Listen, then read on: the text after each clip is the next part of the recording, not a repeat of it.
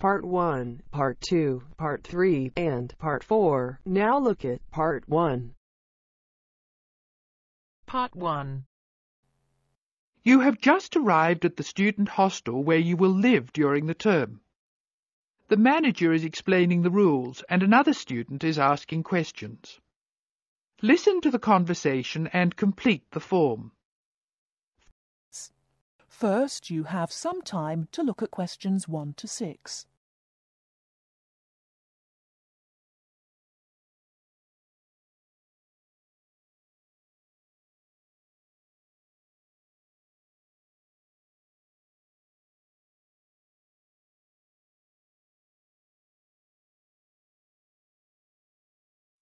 Excuse me, I want to ask you about the charges for meals.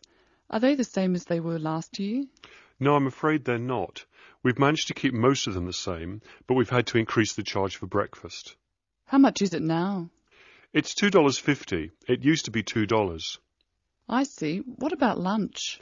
It's unchanged, still $3. Does dinner still cost $3? Yes, it does. We've managed to keep the prices down this year, but the best deal is the 3-meal plan for $48 per week. We give you vouchers to present when you come into the cafeteria, and you get 21 meals for your $48. That works out to a little more than $2 a meal. The 2-meal plan is also at last year's rates of $36 per week. We give you vouchers for that too. My sister was in this hostel before me. I'm sure the hours for breakfast used to be longer. Yes, they were. They used to be 7 to 9:30, but to keep our expenses down, we made them 7 to 9. Lunch is the way it was, though. Hold on, dinner, 6 to 7:30, isn't that a change? Yes, it is, and in fact the form is wrong. It used to be 5:30 to 7:30, but now it's 6 to 8 p.m. 6 to 8 p.m, that's good. So, which plan would you like? I'd like to think about it, please. I need to check my lecture schedule. Before you hear the rest of the conversation, you have some time to look at questions 7 to 10.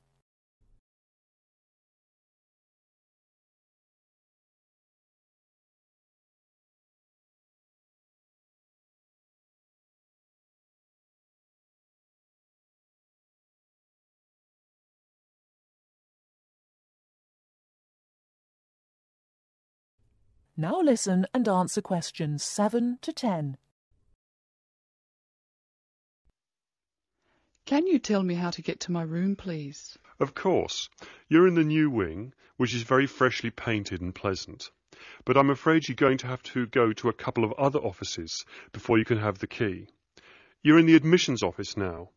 Leave this office and turn right and go to the end of the hall. The last office is the fees office, where you can pay the balance of your room deposit. They'll give you a receipt. Okay. After you've been to the fees office, come back past admissions. You'll see a very large room at the northwestern corner of the building. You can't miss it. That's the student lounge, and if you go in there, you can meet some of the other students and see who'll have a room near you. That's good. Can I get a cup of coffee there? Yes, there's a vending machine in the corner. Then go to the key room, which is opposite the lift and next to the library. Show them your receipt, and you can pick up your key there. My luggage was sent on ahead. Do you know where I should collect it? The box room is next to the women's toilet. You'll have to get the key from the key room. Thank you. That is the end of Part 1. You now have half a minute to check your answers.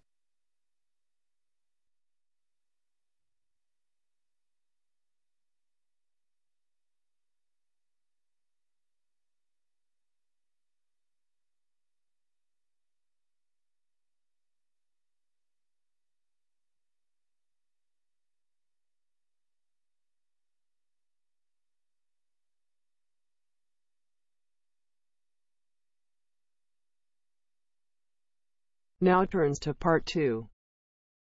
Part 2. You will hear a tour guide talking to her tour group. First, you will have time to look at questions 11 to 15.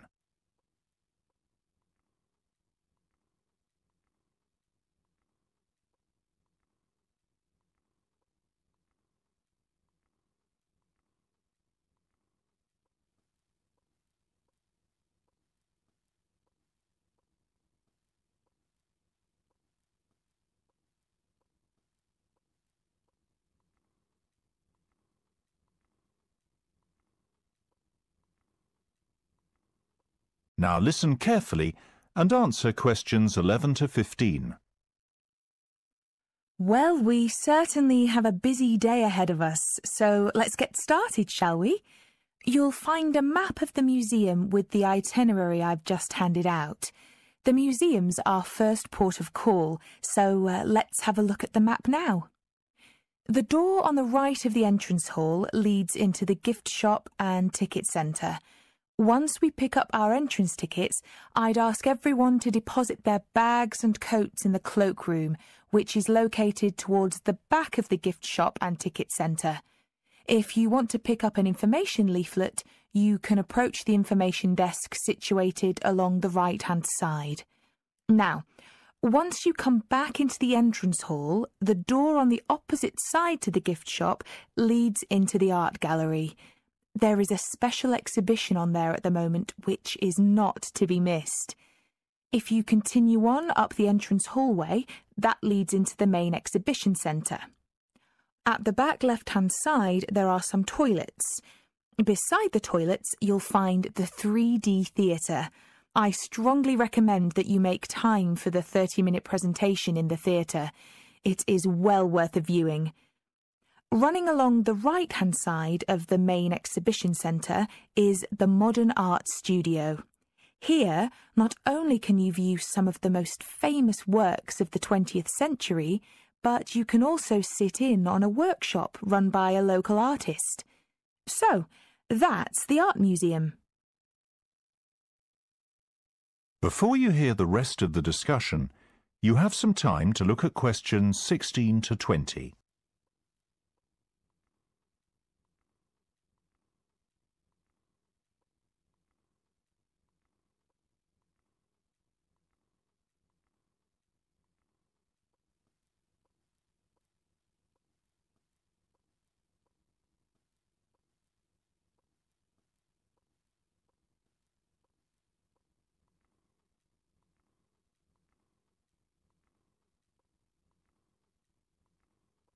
Now listen and answer questions 16 to 20. Next on the itinerary is the aquarium. Depending on how long we spend at the museum, we might have to give this one a miss. It's not what I'd call a highlight of the day, but it would be a shame if we didn't get to see it, as it's en route to the Solheim Country Club, where we're booked in for lunch at 1 o'clock. Originally, we had planned to stop off at the Milltown Winery afterwards, but we've had to scrap that plan. Otherwise, we'd never get to the Zoological Gardens before closing time. We have pre-booked the gardens and must be there by 2:30, so no dilly-dallying please after lunch. Straight back onto the bus. The gardens close at 3:30, so we've an hour there, which should give us ample time to look around. Time allowing, we'll stop off at the famous Stout Brewery after that, if traffic isn't too heavy, and we're in Lincoln before 5. If not, we'll head straight for the National Concert Hall, where you're in for a real treat of an evening, with a performance from the world-renowned cellist Andrei Borovsky. We have to be in our seats by 6:30 sharp. After that, it's back to the hotel for the night, where a buffet meal will be waiting for us at 8:30, or whenever we get back. That is the end of part 2. You now have half a minute to check your answers.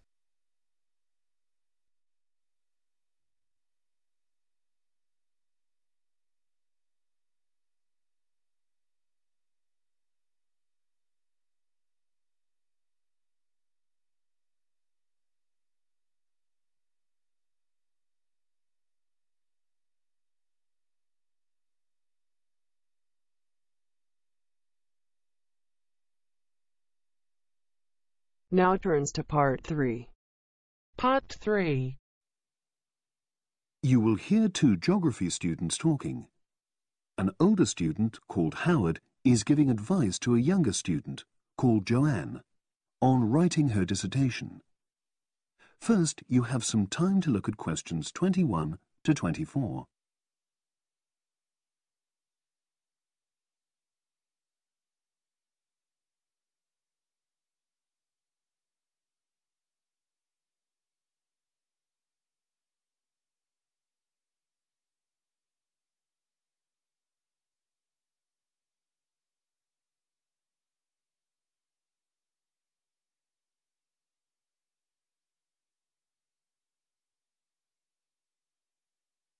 Now listen and answer questions 21 to 24. Hi, Howard. I haven't seen you for a while. Hi, Joanne. Yeah, they're keeping us really busy on the postgraduate programme. But how are you? You'll be starting your dissertation soon, won't you? Yeah, tutorials start next week. I've got Dr. Peterson.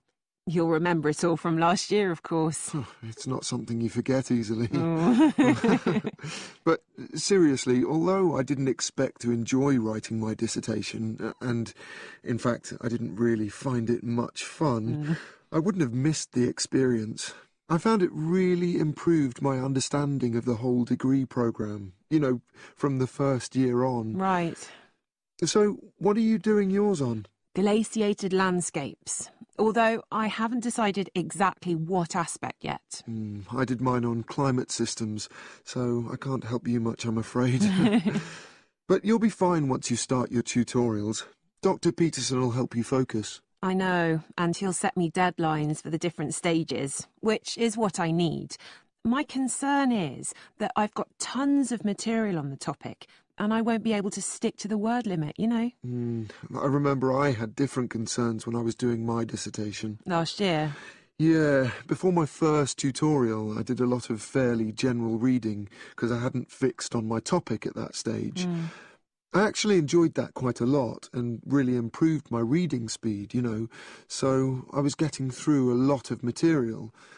I was frightened I wouldn't remember it all, though, so I got into the habit of making very detailed notes. So, did you find your tutor helpful in getting you started?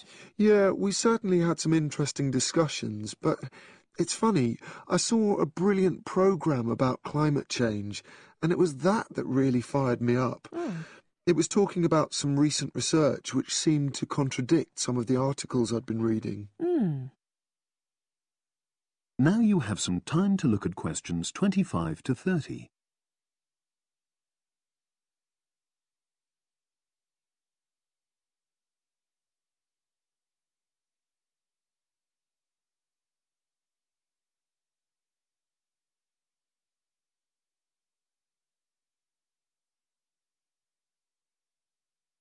Now listen and answer questions 25 to 30.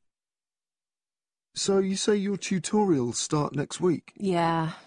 Well, the first month's crucial. You've got to meet your tutor and decide on your focus, but don't become too dependent on him. You know, don't see him every week, only when you want to check something. Right. Once you've got the focus, you've got to get reading. It's helpful to look through the bibliographies for all the course modules relating to your topic, and get hold of any books you think you'll need. I haven't got much money. I mean, get the books from the library, far better. And I suppose I should prepare a detailed outline of the chapters? Yeah, absolutely. But don't feel you have to follow it slavishly. It's meant to be flexible. OK. Now, I'm someone who likes to get writing quickly. I can't just sit and read for a month. Not like me, then. But if that's what suits you, you know, your natural approach, then you really ought to start immediately and write the first chapter. Right. Now, Joanne, about the library, it's worthwhile getting on good terms with the staff.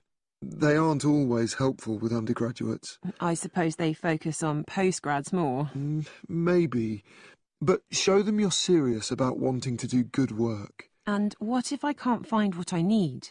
Well, there's interlibrary loans. Borrowing books from other libraries, but I've heard it isn't all that reliable. You're right, but you probably won't need it anyway. Be positive. The library is likely to have most things you need. And during the dissertation writing period, you can take out 15 instead of the usual 10 books. Should I look at previous year's dissertations? You can do. But I won't know which are the good ones. The library only keeps the best, and the staff can advise you. Are they willing to do that? Oh, yeah. And I'm worried about getting journal articles from the electronic library. Well, have you tried to find any yet? No. Well, you should. It's really straightforward. That's obviously something I'll have to look into. Dr. Peterson will help. Yeah, I know I can go to him if I have any worries. Except he will be away in the second month. It's the holidays. You should ask him what to do while he's away. Gosh, yeah. But I suppose I can get a lot of support from course mates. I know a couple of people who are thinking of doing the same topic as me. Take care. Collaboration can become dependency. I think you'd better see how that works out, what the people are like. You're probably right. About other reading, I suppose Dr. Peterson will recommend plenty of good articles to get me started. One thing I'd find out is what his attitude is to internet sources. Surely not in this day and age. I'd better get that sorted out right at the beginning. I would if I were you. And I've also got some questions about the research sections. How much time I should spend explaining the process? Well, I think that's up to you. You can see how it develops as you're writing. OK. It's the same with things like time management. That's something a tutor can't really help you with. I agree. So, is there anything else you need me to go over? That is the end of part 3. You now have half a minute to check your answers.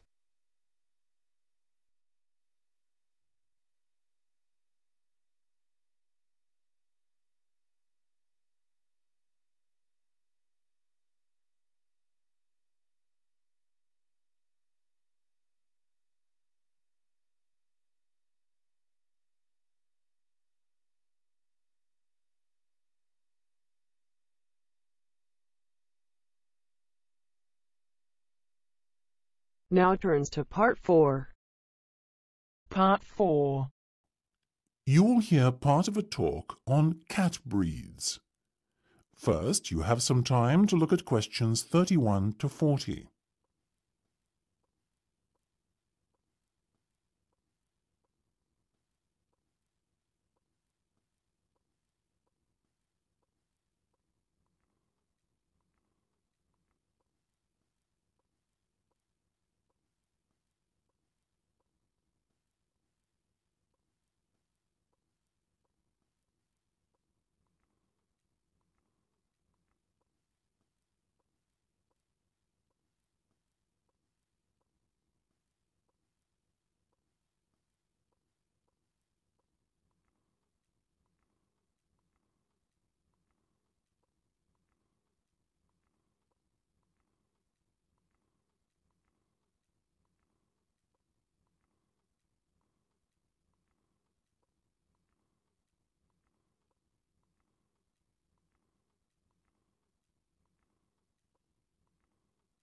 Now listen carefully and answer questions 31 to 40.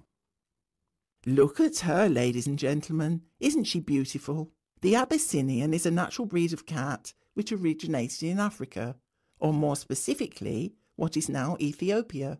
Today it is found in much of the surrounding African continent, particularly Somalia. Its head is broad and moderately wedge-shaped, and it has relatively large pointed ears, like the specimen you can see here in front of you. It is typically a reddish colour and is known for the unusual M-shaped marking, which often appears directly above the two eyes. See here. It has a medium-length coat in a sort of ticked pattern, ticked being a term to describe when the hair gets progressively darker from root to tip. There you go, little fellow, well done. Now this gentleman, he is a male, I can assure you, is the Aegean. The Aegean is of Greek origin, as you might have guessed, and is thought to have come from the Cycladic Islands. It's considered to be the only native Greek breed of cat. It is one of the newest and therefore rarest cat breeds, but relatively plentiful throughout Greece. It is much liked for its intelligence and friendliness, and because it excels in pest control. It has a semi-long-haired coat with rich tail. The coat is typically bi- or tri-coloured, with white always present, and the other colours ranging from black to red, blue, cream, etc. These colours are just as likely to present themselves as stripes. This little guy, as you can see, has beautiful reddish-blue stripes running through a pale coat. The head is medium-sized and quite round. The ears have a wide base, rounded tips, and are covered by hairs. Now the Australian. Australians are still mainly confined to distribution in their homeland. Obviously Australia, though a number of catteries in the UK have started to breed them too. Look at those expressive eyes. The cat is a fine example of the breed, medium-sized and short-haired. Notice also the large round head. This breed is much loved for its tolerance of children, and because it is very rarely inclined to scratch. Its coat is typically spotted, or, as in the case of this little fellow, classic tabby style. Last but not least, we have the bobtail, another relatively new breed, like the Aegean and Australian. The bobtail first appeared in the 1960s in the United States, the only country in which it has a significant distribution, and is most notable for its stubby, bobbed tail, which is only something like 1/3 to 1/2 the length of a normal cat's tail. It is a very sturdy breed, with rather shaggy and dense fur. Bobtails can have any colour fur, and often have the appearance of a tabby. Unlike the other breeds we have discussed, the bobtail is not natural. It is said to be a result of the crossbreeding of a domestic tabby cat and a bobcat. Such is the careful breeding the cat has undergone that it comes in all colours, and there are also both long and short-haired versions. If I had to recommend one of these breeds to you today, I would have to vouch for the Australian. After all, as all of us here are parents, we must surely agree that our children are our first consideration when it comes to purchasing a pet. What effect the animal will have on them, how will it react, etc. These are questions we all ask ourselves, and they are even more important when the child is very young. The Australian is simply unrivalled in the temperament department, and is extremely unlikely to lose its composure and take a swipe at your child. That said, it is still a very rare breed in these parts, and as with all things in the world, rare equates to very expensive. So it may be beyond the price range some of you are prepared to pay. Surprisingly perhaps, though the bobtail is part lynx or bobcat, as they say in the States, it doesn't appear to have inherited any of the wildcat's aggressiveness, and therefore it makes an excellent second best as a pet you can allow to be around children. It is also considerably less expensive. The other two breeds we have talked about both make excellent house pets. However, hand on heart, I could not endorse either as a pet to have around young children. In my view, the child's safety is not something to gamble with. So, if you can afford the extra few quid to lay out for a bobtail, or better still, an Australian, do so. You won't regret it.